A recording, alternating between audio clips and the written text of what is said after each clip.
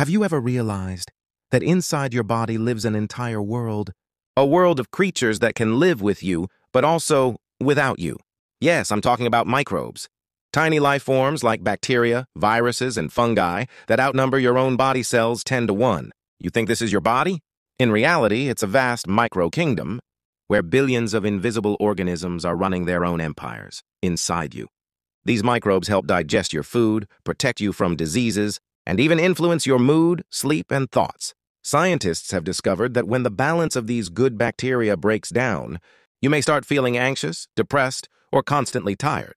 In short, your happiness depends on the mood of your microbes. Modern science now calls the human body a superorganism, a collaboration between human cells and microbial life, like two civilizations coexisting on the same planet. So next time you look in the mirror, ask yourself, are you really just one human being? Or an entire universe of living creatures?